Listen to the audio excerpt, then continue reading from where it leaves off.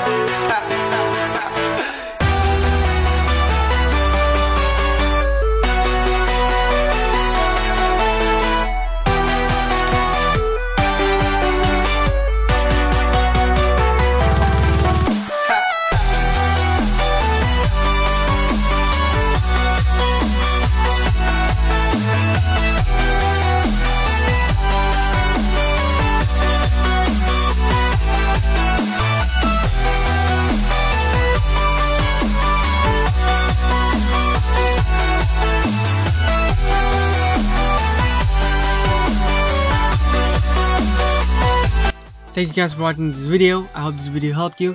If it did help you guys, make sure you like this video and subscribe. And let me know in the comments what other tutorials you guys want me to do. And I'll see you guys in the next video.